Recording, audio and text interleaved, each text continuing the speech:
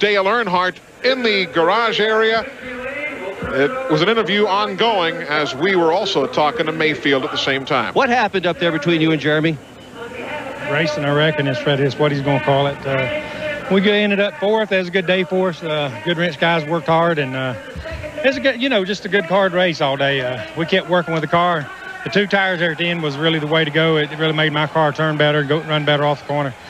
And, just a good day for us and points and everything. Hated Bobby and some of the guys had trouble, but we're still racing good.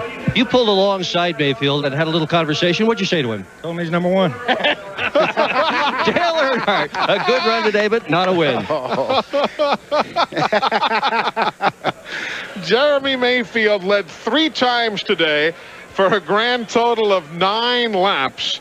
Rusty Wallace led the most laps, 107 of them.